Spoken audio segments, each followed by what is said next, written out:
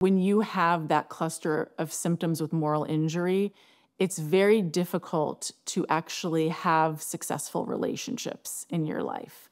And relationships really drive so much of how we are in the world, right? And so if you are feeling guilt and shame and carrying around those feelings all the time, it's going to be very hard to show up for your friends, for your partner, for your kids, for your family, right? And so if you think, badly of yourself, you're going to be in your head and withdrawing and not as present in your life. And so I think for me, the important thing, I always ask about how a person is functioning out in the world. I want to hear from veterans. How is that going for you? How are your relationships going? How is your work going? How are your friendships going? Do you feel like you have genuine relationships?